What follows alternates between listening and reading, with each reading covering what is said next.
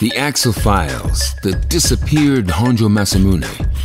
Investigator Axel Webb is hired by a Japanese Naichō agent on the recommendation of his Yakuza friend Hibiki Sato to find the Honjō Masamune katana that was last seen in 1945 when it was taken from a Mejiro Police Station by a U.S. Army sergeant. The sergeant's name was recorded by the police in Japanese. Years later, it is translated back into English. Unfortunately, there is no record of anybody by that name serving in Japan during the post-war occupation. The katana is not just any sword. It is considered the most perfect sword ever made. It is also a symbol of the Tokugawa shogunate. The Japanese government does not want the lost national treasure and ancient cultural symbol to fall into the hands of a newly formed Neo-fascist political party.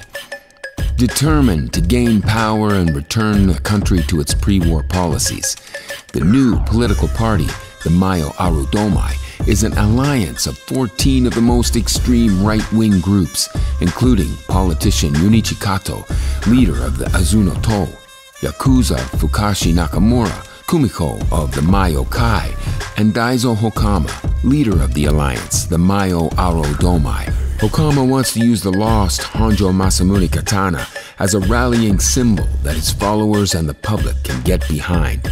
A Toronto podcaster becomes interested in the lost sword. During his research, he works out the correct name of the sergeant who picked up the sword from the police station. He announces he'll reveal the soldier's name in his next podcast, but he is murdered before he gets the chance. The podcaster's daughter hires Axel to find out who killed her father. Axel and one of Hibiki's closest associates, a sumo-sized Yakuza known as Utoko, track the sword to a Buffalo gangster, Jimmy Kowalski. But the sword is stolen from him by Nakamura's men before Axel and Utoko can negotiate a deal.